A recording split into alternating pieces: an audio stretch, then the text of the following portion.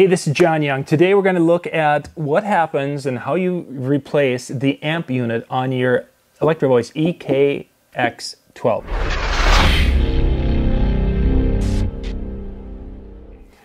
This particular unit, the amp was fine, but the IEC connection that goes into it, here I'll show you a picture of that, it ended up getting broken. A cord was left into it as it was being taken off the speaker and it snapped.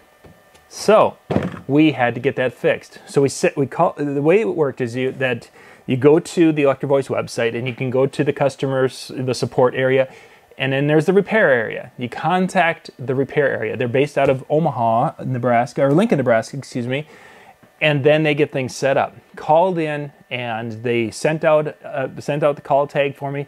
So I boxed up the amp, put it in, sent it back to them. They kind of walked me through what I needed to do on the speaker to get it ready to go. Sent it down, they fixed it. So I sent it down and such. Again, the call tag was there, so just put it on the box. Went down, I get an email saying, hey, we've received it, perfect. A day or so later, I get an email saying, hey, we looked at it, this is what it's gonna cost to repair, click to pay for it, and send it back. We'll talk more about the pay side of it, or that later. But it's now back, and the turnaround was probably 10 days. So I didn't have it for one weekend, but I did for this. So you're gonna literally see me putting it back together, and we're gonna do this in this video. So we'll open it up, and of course it's always great to have your Craftsman box cutter.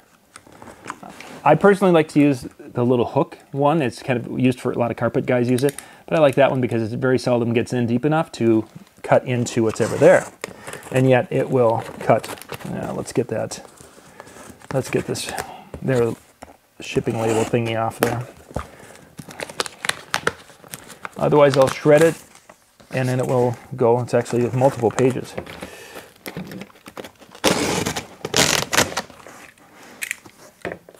So remember, your Craftsman utility knife with two blades, a regular blade, and that. It's pretty cool. Okay, we'll open it up and take a look. We have our foam, and they did a much better job of packing it than I did. Now, whenever you send something back in to get repaired, what ends up happening is you have to call in, and sometimes you've got to ship it back as far as on your own dime. Sometimes it will be a call tag, which you end up paying for anyway in the repair. Let's be serious. Unless it's a warranty repair, then it's a different story. But they'll give you an RMA number on it, and you usually have to put that on the box. Well, in this particular case, I wanted to make sure that it was right with the product. So I went and wrote it on the actual unit itself. And guess what? This is not the same unit because I literally wrote it on the side here. And they replaced the side. That or they cleaned it. I'm guessing they replaced it. So it is a new amplifier unit. And again, if you look at that picture that I showed you earlier, what had happened is that this little piece right here, this is the one. This snapped and got pushed in a little bit. So maybe when they were looking at it, they found that it was in need of replacement, which is absolutely fine. So now we're gonna have to put this back in. Get it nicely packed up. We'll set the packing and things to the side.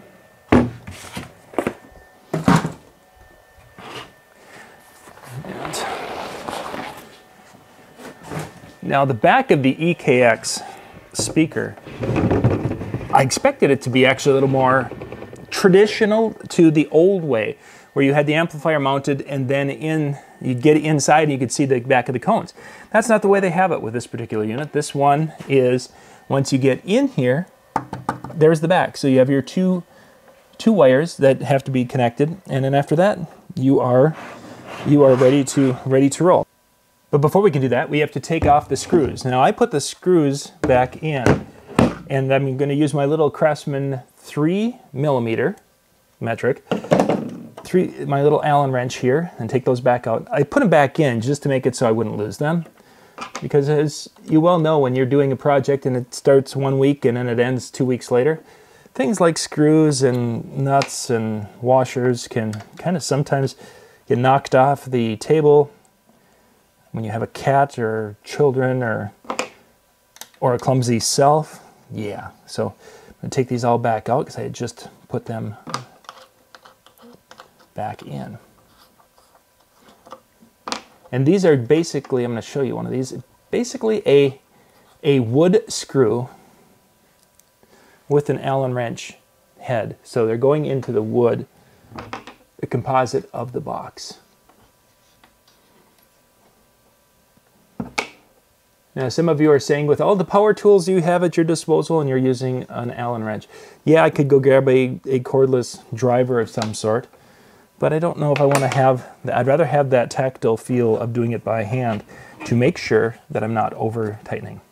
Okay, so now we'll attach the LED, and that will go in this upper corner. As you look at it, it's in this corner, so it's up here. So we'll bring that wire around, making sure to get it lined up. There's a little bar that goes in here on the gap, and it snaps in all the way. Then on the other, there's a little bit of a ridge here. I'm going to show you that. You can see there's a little lip, and that lip goes to the top. There's a little catch that you'd have to release to pull it out. So we'll line that up and slide those in. Goes in all the way and snaps in. Now we can carefully make sure all the gaskets were lined up where they should be. And as you can possibly see, maybe not, the gaskets are over all the holes. So we have to first kind of push. I shouldn't say, you don't want to push through it because then you'll pull the gasketing off on the other side. You just put the tip of the sharp tip of the screw in there and let it kind of turn and cut its way through. We'll get a couple of them on here. Now you'll notice I'm not tightening these up all the way, although I think I probably could now. But when you're doing things like this, you want to start them and get a few of them started to make sure that it's lined up properly, but I think we're pretty good to go.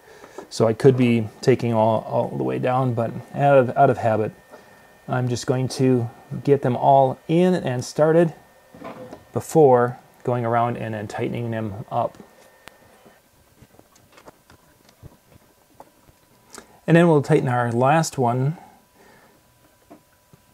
And then, of course, you'll tighten it finger tight. You don't want to crank on it too much and add tools to it because you could end up kind of stripping out the wood, the composite, so that would be a bad thing. Now I'm going to go grab a cord and we're going to give this a test and see if our repairs worked. All right, we're going to slide this over a little bit. All right, so we've got our speaker all put back together. We have our inputs as we do with the EKX series. We're going to actually use the RCA inputs just to do this little test. I'm going to turn that on, and we'll turn the speaker on, make sure we have power. And there's our happy little light up unit, and 0 dB with that. And it's music, tripod, sub is off. Perfect on that.